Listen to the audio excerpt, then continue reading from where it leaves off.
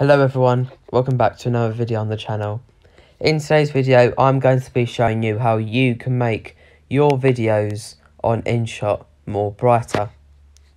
So what you have to do, you have to select on your video clip that you would like to brighten up, and you see you've got these menus here at the bottom.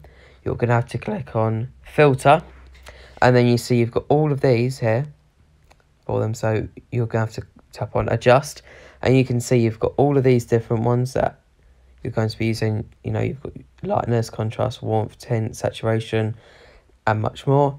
In order to change the brightness, then what you have to do, you're going to have to get this circle line and basically increase it. See, the highest you can increase it to is 50, the lowest you can go to is -50.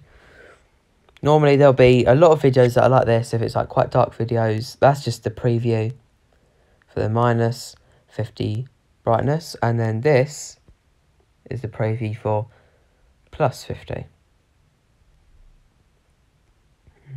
So you can basically change the brightness in between the video for it, or if you just want to reset it, you just tap the reset adjust button and it's reset back to 0.